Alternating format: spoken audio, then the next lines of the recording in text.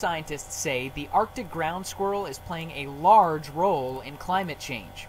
Researchers recently presented these findings at the American Geophysical Union Fall meeting in San Francisco. Nigel Golden, one of the study's co-authors, says the Arctic ground squirrel is the most common animal he's observed in the tundra of Siberia. They live underground in extensive burrows. The study says all this tunneling is warming up the permafrost's top layers. Study co-author Dr. Sue Natali told BBC News that squirrels are playing, quote, a far more important role in this permafrost carbon cycle.